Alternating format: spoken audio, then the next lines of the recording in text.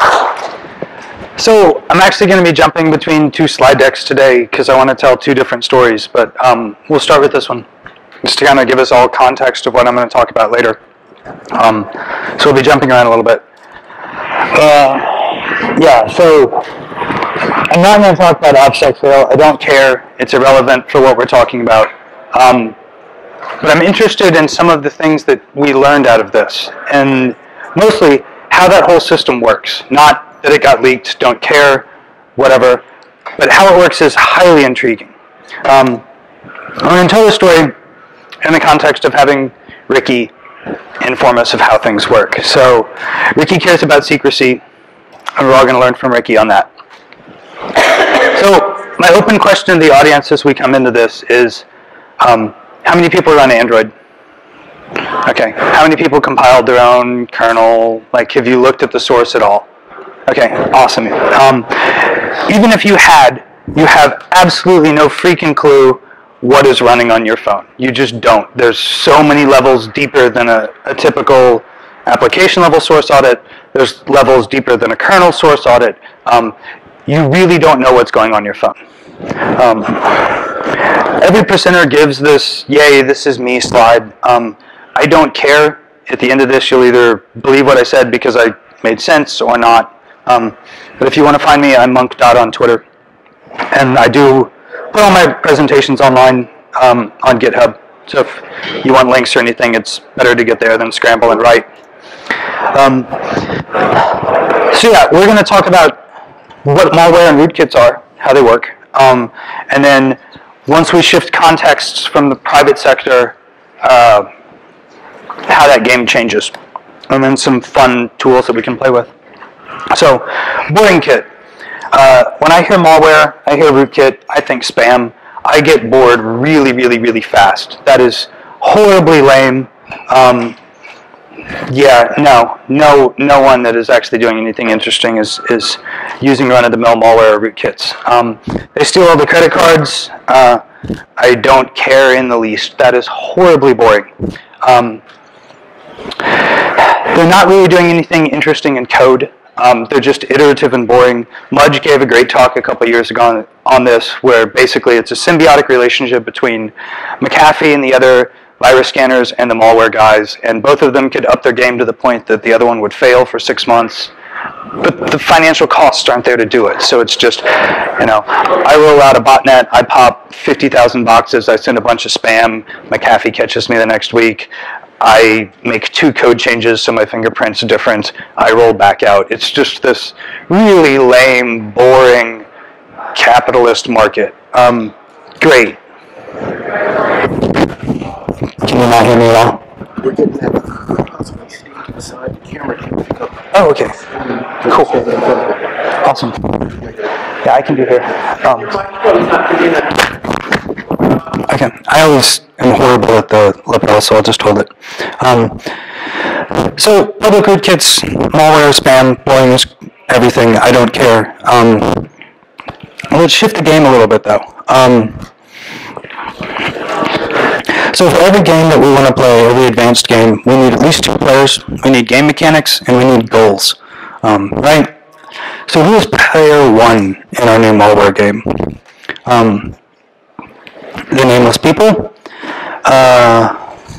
You can insert government, you can insert huge corporation. I don't care. I'm not going to go on record and say who I think it is, but have your minds, have fun with this. But basically we're talking Bond villains or movie villains, or maybe even Ricky himself, right? Player 2 is you. So get excited because you are the other player in this game. When we're talking advanced malware, and we are talking like game theory at this point, once we shift into a state-sponsored realm, we're definitely talking about O-days. We're talking about all the O-days. We're talking about that whole black market that you mythically hear about and people talk about on Twitter of, yay, I sold this, I sold that. Yes, this is where they go. People want something off a device, they buy it, they pop it, they get what they want. So we need all of the O-days and we want all the O-days for all the devices. The ODAs themselves are still kind of boring. I mean, they're fascinating little pieces of code that do really cool things, but at the end of the day, they pop a root, right? They get you on in the box. They cost a lot of money, and they're completely disposable to the people that are buying them. When we talk about the cost of an ODA, we talk about 20K. If you're the Glock, you're talking about 100K. Maybe you're a really badass ODA, and you get this much money for it, right? Even at that point, it is expendable and can be burned in a heartbeat if someone wants to get on your device. If they have this type of money to spend on an ODA, they have a lot more to protect behind that, which is what we're going to talk about now. So we're going to hack all the devices. Really, in the modern day, this is our computer. This has everything on it. I've got laptops at home, but really, all my finances, all my texts, all my emails, my whole life is my cell phone. And yeah, Android isn't any different. Just because it's open source doesn't mean it's secure. If I have money, I can buy an ODA, I'm popped, you're dead. Same with iOS, same with BlackBerry. It's just how it works. So the interesting thing that we really want to talk about today, and what this whole kind of intro is about, is the game mechanics. So a good kit, a good implant, which is what you're actually doing with your ODA, that actually takes real time to develop. You're not talking about one guy sitting in his mom's basement trying to crank out money. You're talking about lots of developers sitting in cubes, being bored, being more bored, having a real job. It sucks, but it pays the bills, and you're like, oh, this isn't exciting at all. But it costs a lot of money. I mean, you're talking, if you're going to pay $500,000 for an ODA to pop someone, you're probably protecting a $20 million kit that's installed on their device. You want that kit to be deep. You don't want to lose that investment. So we want to hack all the things. We want to get everything in. What we really want is the data. We want all the cybers, right? So there's our game. There's our setup. This is how everything's going to work. Who wins? Yeah, not you. You don't win because there's just unlimited money. So getting back to that, we want to protect the real investment. We don't care about the ODA. The ODA is expendable. We want to be able to hide deeply whatever we've actually spent a lot of money developing, which is the tools that I seem to be fairly good at writing. So if you want to know more about the ODA stuff, follow the Grek on Twitter. He'll entertain you, I guess. So this is where we switch slides. Yeah, so I'm going to talk about two advanced projects here that you can use to deeply hide code running on a device. The first one is Nandex, and the second one is called Project Burner. And they're just fun things that you can do with Android. So, first a little bit about NAND and how it works and how we defend against it. What I'm talking about, what I'll explain here in a second, it's not a flaw. There's nothing wrong with NAND.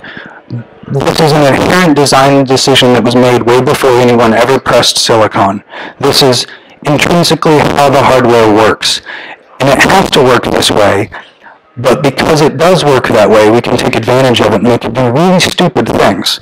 And there's really no fix except for shifting away from using NAND, which no one's going to do, because NAND is in all of our cell phones, it's in all of our printers, it's in all of our SCADA devices, it's in all of our embedded systems, it's in most of our laptop SSD drives. This is everywhere nowadays, and it's insecure. Anyway, I'll let you decide if it's insecure or just interesting. But let's talk about how NAND works. And I always try to caveat this as, if you know more about NAND than I'm covering here, please, I'm generalizing things to explain them, so please don't troll me on stage. So NAND is basically this huge series of buckets, and each bucket holds one single electron. And these buckets are, as typical with computer type things, they are organized into pages, and then those pages are combined into blocks. So at the block level, we have basically half a meg that we can address at a time.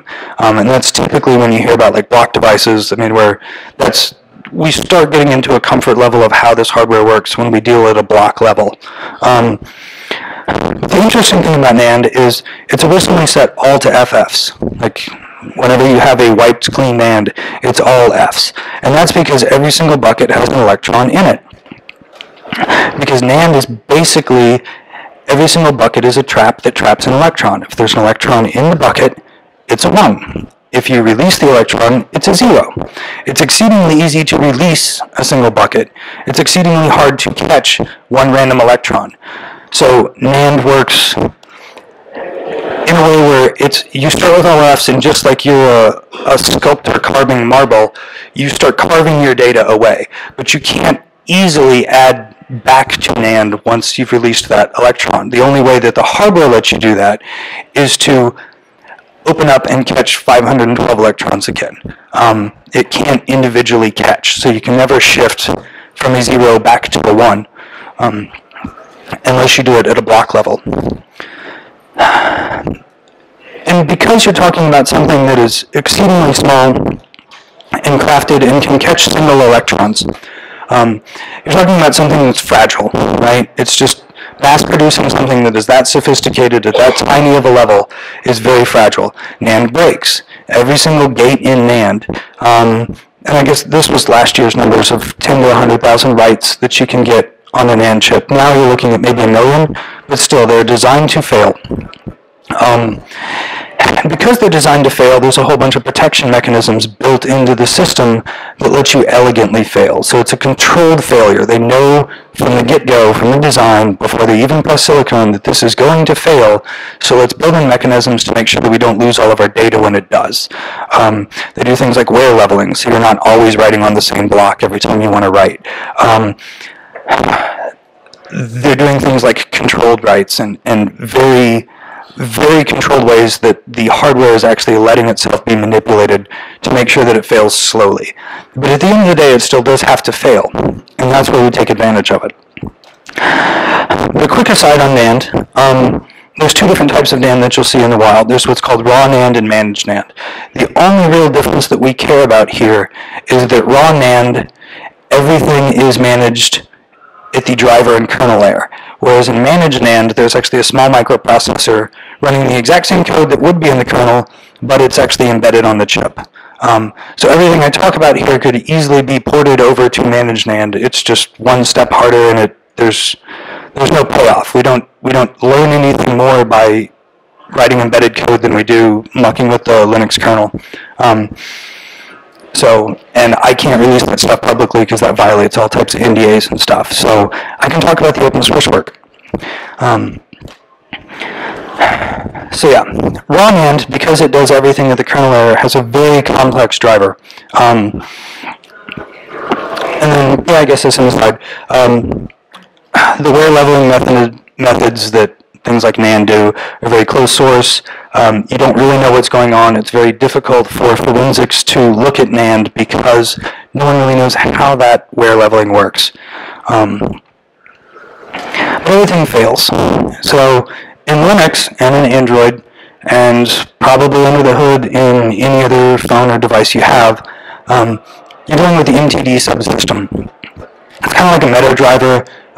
Android users are like crazy on boot partitions, and in some phones it's also just used to manage raw NAND across the device.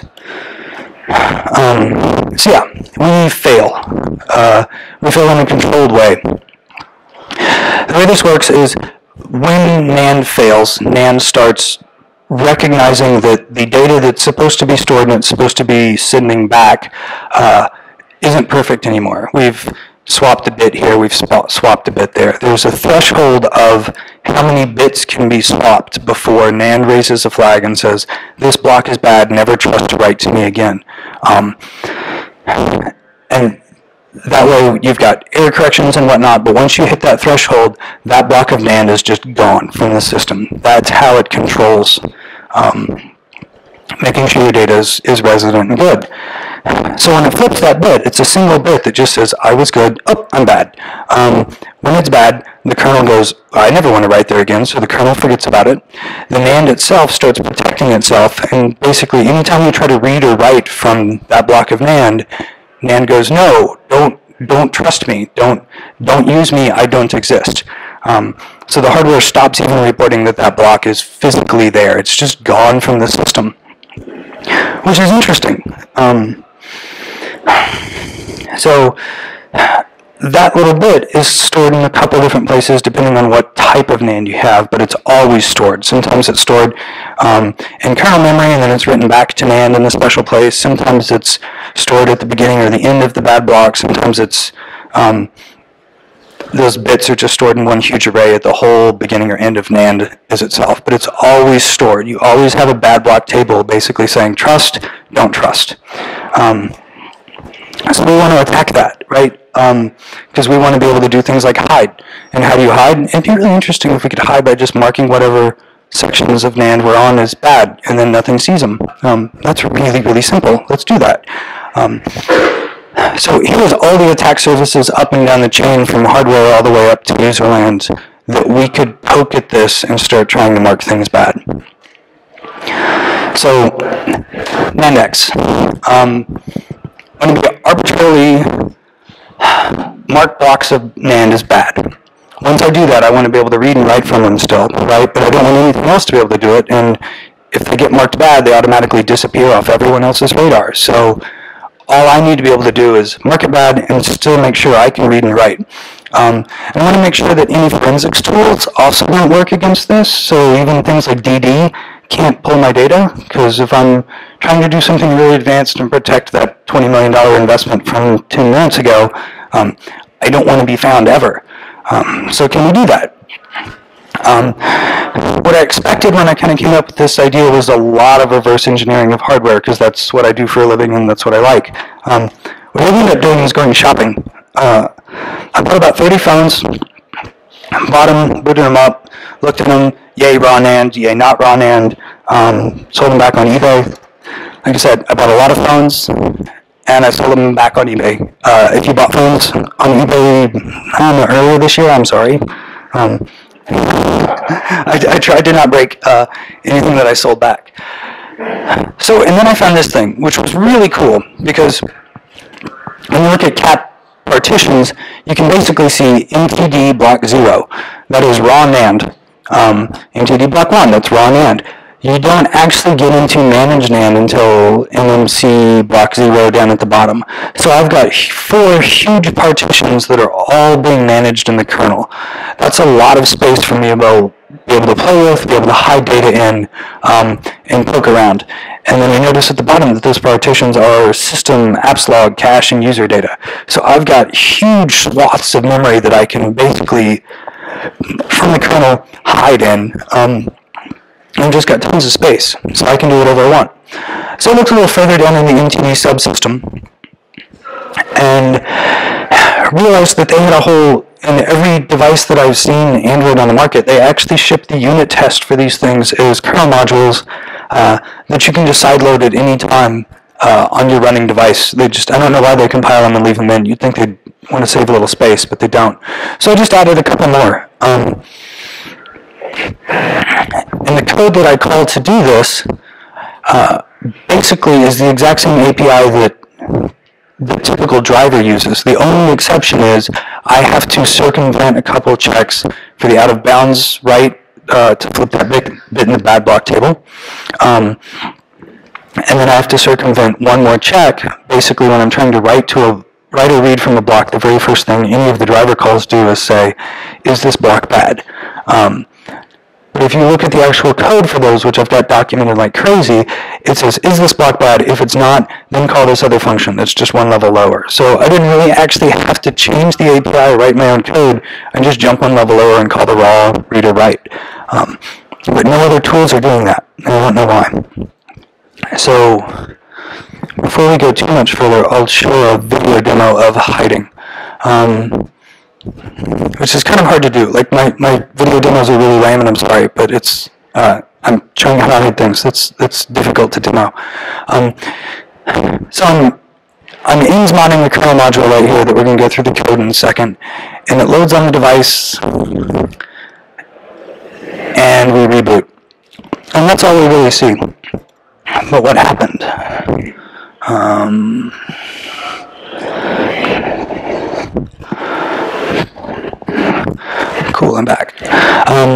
So what really happened? I wiped block 37. I said block 37 on NAND, you are no longer good, you are a bad block, don't ever get used again. And then I wrote dead beef to the whole thing.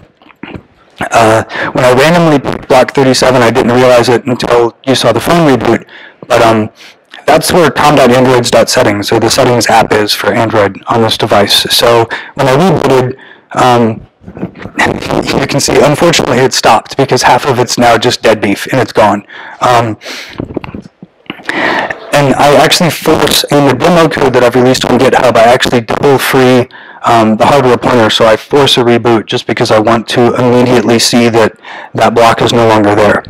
And because I hate puzzles that don't actually do code, let's dive a little bit in. Here's the source. It's really easy. You can see I wrote a function that moves all the data from that block to another block. It actually isn't implemented because I'm lazy, but if someone else was going to do this, it'd be the right way to do it. So I erase the block. I don't really have to, but it was easier in this case. I erase everything. I write dead beef to the block, and then I mark it as bad. And then it disappears from the system and you no longer see it. The marking the bad call is actually the interesting one. There is a framework call that basically lets the kernel say this is bad. And that always fails. But if you dig down one level deeper, you can manually just write that bit. And I've never ever seen this fail on any device I've poked on. So we have written to a block. We've marked it bad, it's gone, nothing can see it anymore. But I wanted to make sure it worked, so I wrote some tools that actually could read and write arbitrarily back to that. So right after we killed that block, I ran this, and we can see that this is a brand new, fresh virgin phone that came out of the shrink wrap and got abused right away. So there originally weren't any bad blocks. I ran up my tool. Now I've got one bad block on block 37 that is completely covered in dead beef. How deep is it? Once it's marked bad, there's no tool on the market that exists at all to mark a block good again. It's illogical that one would exist because these things are supposed to fail and say, don't trust me to destroy your data because I'm not trustworthy. So there's no tool that just goes, oh yeah, I'll flip that bit back. And the hardware actually fights you if you try to flip that bit back. Because of that, like a factory reset or something like that doesn't reclaim it. Like you can reinstall Android 100 times, you can throw a whole bunch of different ROMs on there. I don't care, I'm still, half a meg of dead beef is still just sitting at block 37. No matter what you do to your phone, I'm going to have dead beef on that phone when it dissolves in a landfill in like 5,000 years. Like I am there, I'm hidden for good, and unless you run the NAND find tool, like even DD is not going to find me. It's pretty cool. So I hid, and that was interesting. But I started thinking, how could I actually use this? Like, yeah, I want to hide a kit, and that's a good way to hide a kit on disk. Cool. What if I just wanted to exfiltrate a whole bunch of data? Well, if I could target that data on someone else's hard drive, all I have to do is start marking those blocks bad, at which point things like secure wipe of a drive aren't going to touch those, which means even if IT comes and gets your laptop because you're like, dude, my hard drive's dead, they come, they get it, they wipe it, they do all this secure stuff, and then at some point it goes in the dumpster. All I have to do is target and wipe your stuff and wait until it goes in the dumpster, pick it up, and now I can read all that data because I hid it from you, but I can still read it. That was a little more interesting, but dumpsters aren't that much fun. So I kind of shifted again and just went, wait, I'm killing a device. That's essentially what I'm doing is I'm almost like Pac-Man. I'm eating half a meg of data off your drive that's no longer there. So every time I kill a block, you have one less block that you could ever use. What if I kind of take that to the next level? So I kind of revisited my kernel module, but now instead of actually removing one, I just remove like 100 blocks at a time. And I do this, it's a kernel module, so if I've got root, I can sideload this remotely. And I don't really do exploitation, so I'm just assuming I've got root because someone bought no day for me. But at that point, I can kill your drive. I can eat your drive completely. Your drive is still there. All the data's there. but you can't use it, and I can eat so much of your drive before I let a reboot happen that when you try to reboot, there's no hard drive left to boot from. Your whole OS is gone, all of your data is gone, you have a brick. If that's a phone, you're pissed off. If that's SCADA or an industrial control system or something that's like, you know, some pipeline between Texas and Alaska that's in the middle of nowhere that flow controller's at, I just killed that thing, and that's really dangerous. And I probably shouldn't be allowed to do that. So that, in a nutshell, is why NAND is insecure. I don't really know how to fix it. I kind of like to give this talk because I just really like feedback on, like, okay, how would you catch me? Like, that'd be really cool. But everything I've done is released on GitHub. All the source code is there. I've got like a 100-page document I wrote on this. If you really want to geek out on low-level stuff, it's all there. Cool, I've got time. So we can hide, and that's fun. But no matter how well we hide, at some point we're going to run up against an adversary that can find us. And if my whole goal is to never get found, if my whole goal is to never, ever, ever show up in the New York Times for whatever I'm doing, I don't want to ever get found. I don't want to ever be reverse engineered. So if I detect that something's happening, I need to get off that device. You know, maybe someone figures out how to beat my NAND tool, but regardless, I need to get off that device, or that device needs to be dead. So my hypothesis, because I'm a scientist, was given full control of the kernel in the Android phone, I should be able to control voltage. I should be able to control all the power. When I can control that power, what can I do? My guess at the time was that I can target and overvolt or undervolt parts, actual physical parts on the PCB of the phone, and fry them to where they're just dead, never functional again.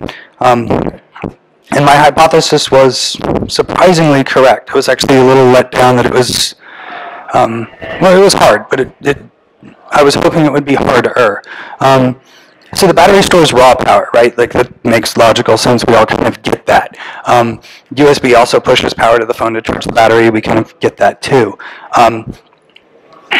Internal to the silicon of the phone, you've got these things called PMICs, power the modulation IC, if I remember correctly.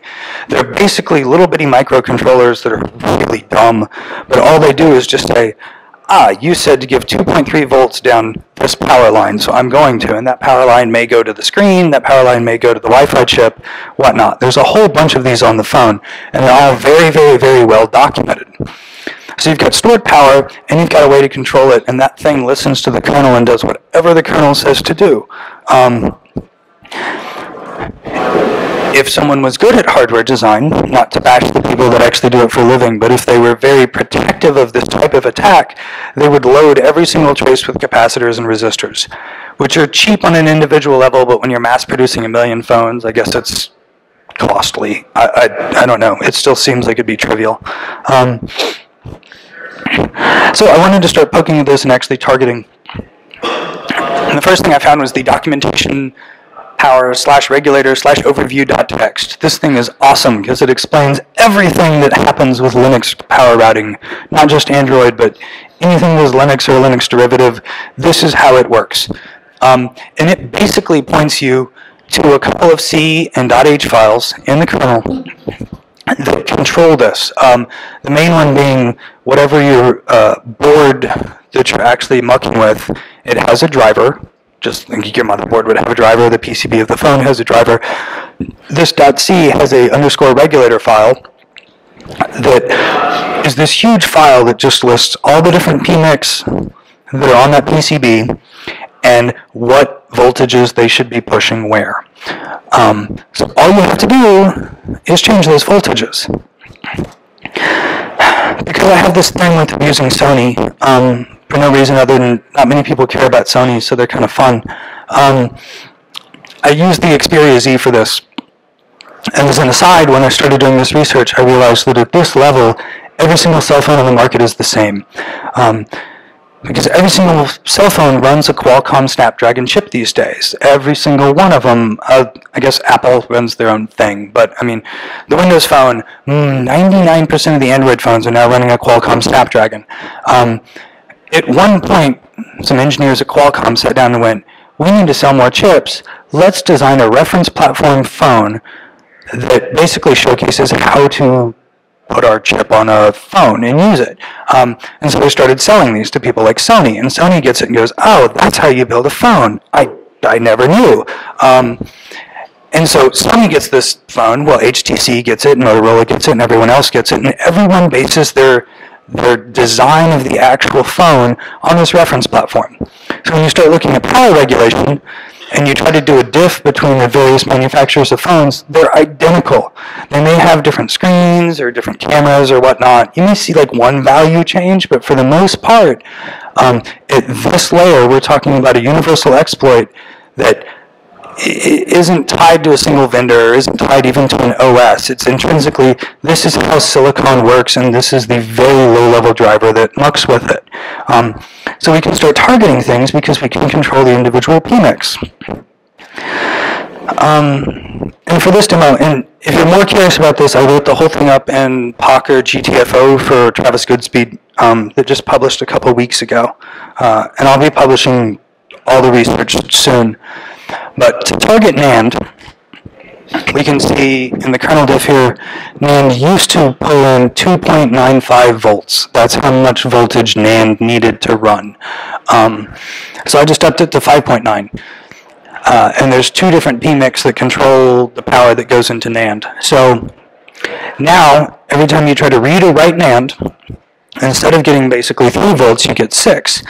What this does is it corrupts every single read that you try to do off NAND. Like if you try to read from a block of NAND, it pulls this power down there and actually like kills that little block. So it's another way to like target fry a little block of NAND, which is fun. And you corrupt the crap out of the data so it can't be pulled out. Every time you try to write, the same thing happens. You actually fry the board. PMICs, because they're really, really dumb, they just remember the last setting they were given. So if you notice your phone acting quirky and it's like just not loading things correctly and you reboot, because that's what we're taught to do from a Windows world, if it doesn't work, reboot, right? Well, when you reboot, that PMIC's still trying to read and write with 6 volts. So every time it tries to read off NAND, which would be loading the whole OS into memory, which is a huge chunk of NAND, it's going to just fry the whole thing. And then we get a very dead phone, very, very, very dead, in a very targeted, controlled way, because the rest of the hardware still works. We just wiped NAND. But what if we do it the other way? What if instead of overvolting and killing the hardware, what if we just neuter the hardware so it doesn't work? So I basically half the voltage. When I do that, we can still sometimes read, it gets corrupted because there's not enough power going in to actually transfer the data, but we still, for the most part, read. But every write fails, which means you basically just inserted a write blocker into your phone accidentally. So if you're targeting someone and want them to not be able to erase any data off their phone, boom, half the voltage that goes into NAND, and they can't get rid of any evidence. It's kind of a fun trick. It wasn't going after it, and then it was like, oh, that'll work, and it worked really well. So basically, whenever you sideload that kernel module, your NAND just stays the exact way it is. You'll still boot, you get a little quirky because it's underpowered, but you can never write. And like the last thing I'll talk about with Boner is, so NAND was one of the 10 different components of the phone that I attacked. I attacked trying to fry the actual main processors. I tried to attack frying individual cores in the multi-core processor. I attacked frying the Wi-Fi chip, the Bluetooth chip, the USB hardware. I have a long report of exactly how to attack every single component. But other than NAND, one of the things that I started noticing really quickly is Thermal D would catch things, because Thermal D is designed on the phone to check how hot things are. So if you're overclocking a processor that's supposed to be running, 2 gigahertz, and now you tell it, here's enough voltage to run at 99 gigahertz. Well, the thing's not going to be able to do it, but it's going to try because you told it it could, and then thermal D goes, dude, you're getting really hot, and just shuts the whole thing down. So if you're going to be poking at this, if you're curious and just want to poke a little more, remember that you always need to neuter thermal D. Thermal D has to be running for the system to be running. There's just way too many checks in the kernel to not do that. But if you look at the actual code, it's talking back and forth everywhere, and then whenever it gets out of bounds, it just does a kernel fault. So all you need to do is just comment out that one line of code. Go ahead and let it complain. It can complain all at once as long as it doesn't cause a reboot. You're fine. And I'll be talking a lot about Burner probably within a couple of months. I just finished the research and I'm prepping it for release, trying to make sure it can't directly be weaponized off GitHub. So I hope what I've done today is try to convince you that rootkits and malware aren't always boring, because you can start doing really advanced tools and fun things there. And if you're a reverse engineer, you can find really cool and interesting things. Once we shift away from the boring, just I want to send spam or I want to steal credit cards. And as always, I would urge you to open source anything you do and to just start questioning your devices and how they work at a very low level. Questions? You were talking about a little bit earlier how you were able to insert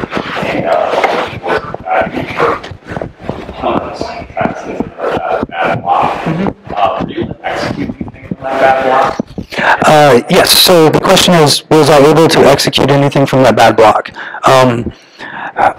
You're typically never actually executing off of NAND, right? You're loading it into RAM and then you're executing. So yeah, I can load into RAM and execute just fine. Yeah. So yeah. Nothing else can see that. Nothing else can see it. None of the forensics tools that are on the market today can see it. There are some very advanced flags for DD, which is kind of a very low-level forensics tool that's been around for ages, that claim they can get bad blocks.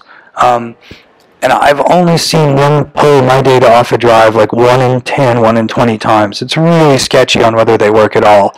And what I don't talk about on GitHub or the presentation is, because no one really understands how that wear leveling works, it's not open source, I can start taking advantage of that, and instead of just writing half a meg of dead beef, I can just intersperse my actual executable shellcode or whatever I have in what looks like garbage, and it just becomes really, really difficult to find me.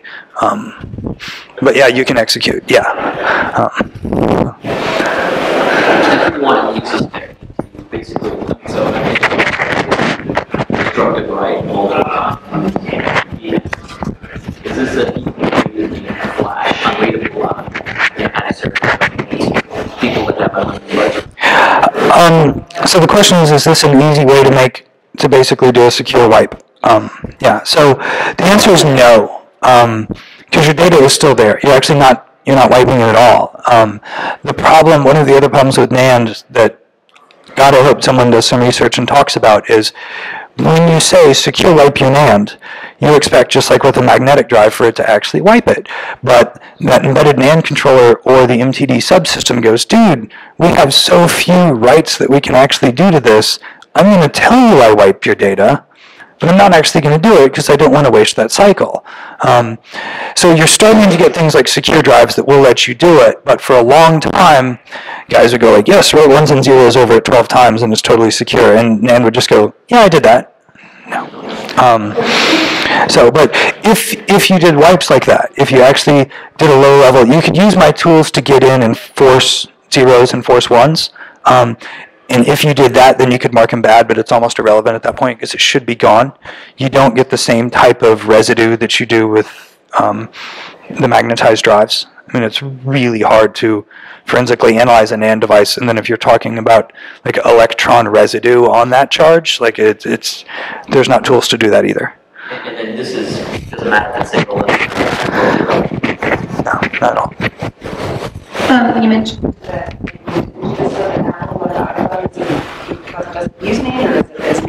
Oh no, Apple uses NAND. Everyone uses NAND. It's just Apple is. It's harder to get into. I mean, Android's open source, so it's really easy for me to just be able to pull up the kernel and talk about it without. One of the things I ran into, my original attack was all the managed NAND that basically have small Turing machines in them that make sure everything works. And when I started going down that path, I realized that if I wanted to talk about it on stage ever, I am basically dumping out that vendor's special sauce all over the place, and that would open me up to getting sued for, even though I haven't signed an NDA, I'm basically publicizing all of their secret sauce, and there was no reason to. So the vulnerability. The vulnerability is there in iPhone just as much as it is in an industrial control system. It's everywhere. So, you mentioned the PMIC can be changed when at boot or any time. PMIC is designed to be changed at boot, but it can be changed at runtime. So you can effectively create a background so where your software is hiding, and you just say, hey, before you come find me, undervolt it, you'll never find me. Yes, you can. And PMICs are designed to be, well, the kernel's designed to typically deal with most of that on boot. One of the stages of bootloader is like initialize all the hardware, and that's where it gets set. But especially with things like processors, you run them at different voltages depending on how much processing you're doing at the system at the time. So they are already set up to be dynamic. So at any arbitrary time, you can drop the value to NAND and back up. The only thing you have to realize is that PMICs are really dumb and really, really slow. So you have to account for that if you're trying to hide something in particular. Cool. Well, thank you. I'm Josh.